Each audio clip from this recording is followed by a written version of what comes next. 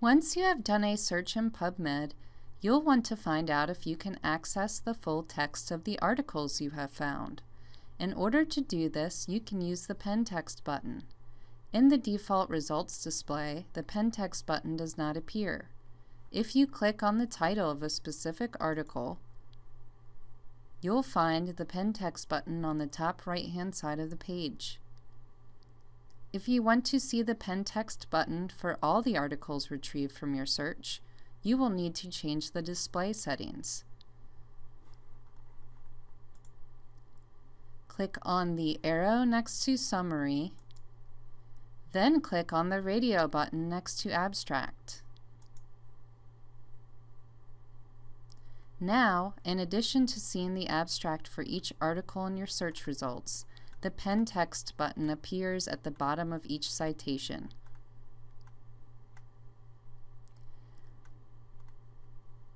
If we look at this citation, you'll see that in addition to a PennText button, there is a link directly to the publisher's website.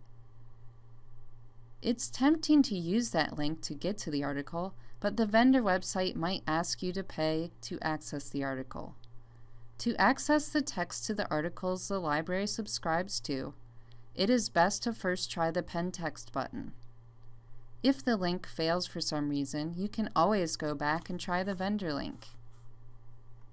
If I click on the PennText button for this article,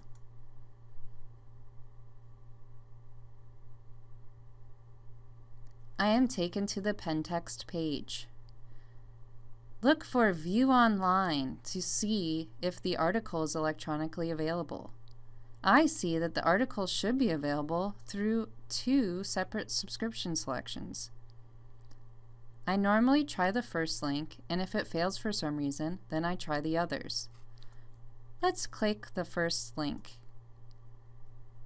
In this example, we are taken to the first article. If you are planning to print this article, it might help to download it in the form of a PDF.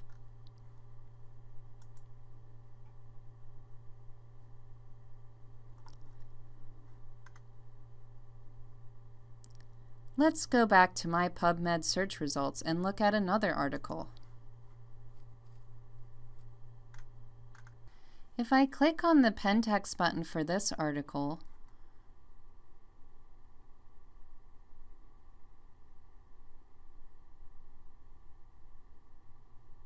you can see that the article has no View Online options. Instead, I see Get It. Unfortunately, the Get It options that allow you to request the article are not available until you log into your Franklin account. Click on the yellow bar in the middle of the page asking you to sign in. Log in using your Penn key.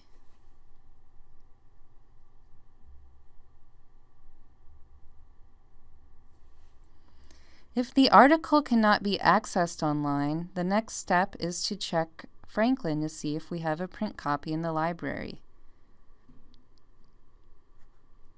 We can see here that we do in fact have a print copy available at the dental library. Click on the Scan and Deliver option and fill out the form. Since you are already logged in, the form will automatically be filled out with the article information. The default setting is web delivery. You will receive a PDF of the article via email. I am going back to my PubMed search one last time.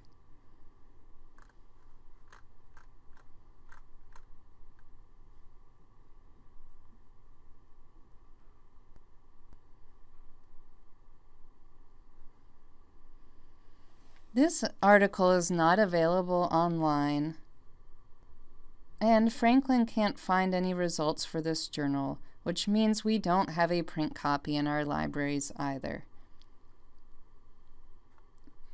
The second option here is to request the article via interlibrary loan.